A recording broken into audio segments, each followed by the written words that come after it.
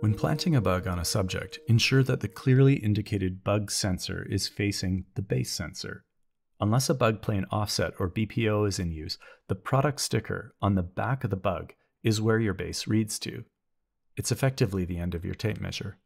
Place this side as close to your subject as possible, or set an offset. The objective is to conceal the bug on your subject at a good height relative to their face.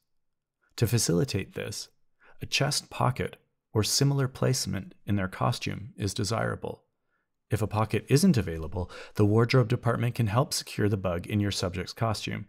Remember, in order to ensure the most accurate readings, it's important to plant the bug with the sensor facing the base sensor. Take care to plant the bug under the thinnest or most porous material of your subject's costume. The bug is essentially a tiny speaker, so don't bury it under too many layers. If overcovered, the bug's ultrasonic output won't be received by the base sensor, resulting in a no target or NT warning. Another option when using a bug is to engage crossover mode, which will automatically switch readings from the bug to the rangefinder at a user-defined distance.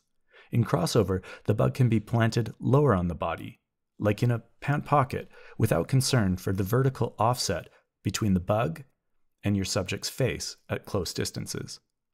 Alternatively, you can plant a bug in front or behind your subject and set a bug plane offset to compensate for the offset distance.